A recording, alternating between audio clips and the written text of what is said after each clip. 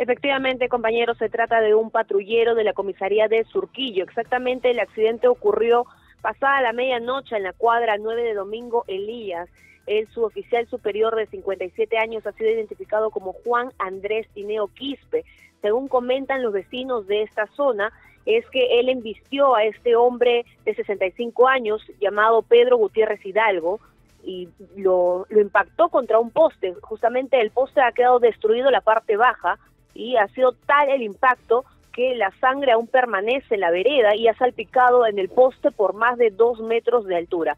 Los testigos señalaron que este efectivo bajó de su vehículo, lo observó tirado en el suelo y nuevamente abordó su vehículo para darse a la fuga. Sus propios compañeros son los que realizan la búsqueda para tratar de ubicarlo, sin embargo él estaba no habido.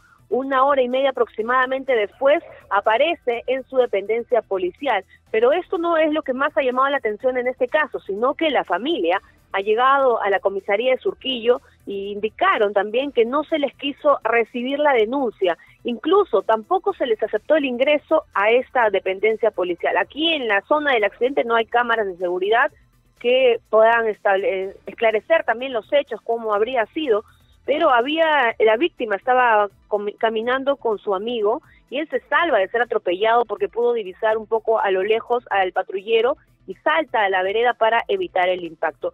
La víctima ha sido trasladada al hospital Casimiro Ulloa. Los bomberos mencionaron que tenía la clavícula fracturada. Los familiares están a la espera de cualquier resultado. Increíble. Increíble. No se tiene el nombre del efectivo policial. Sí. Juan Andrés. ¿Cómo dices? Sí, lo tenemos, Nicolás. Se trata del suboficial superior de 57 años. Es Juan Andrés Tineo Quispe. Él pertenece Juan Andrés a la Tineo Quispe nos dijiste, sí, ¿no? Suboficial.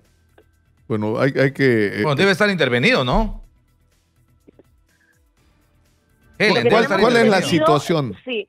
Lo que tenemos entendido es que el patrullero volvió luego de 1 hora y media de que sus compañeros lo estaban buscando por la zona. Él mismo se acerca a la comisaría. El patrullero tenía una fuerte golpe en la parte delantera izquierda. Sin embargo, ya ha sido retirado de los exteriores, no está a la vista y paciencia de nadie. Al parecer lo tienen adentro, no han querido dar más detalles. Lo que sí han denunciado los familiares es que no han aceptado su denuncia. Increíble. Okay. Bueno, vamos a ver qué dicen las autoridades de la Policía Nacional y del Ministerio del Interior. Muchas gracias, Helen, por la información.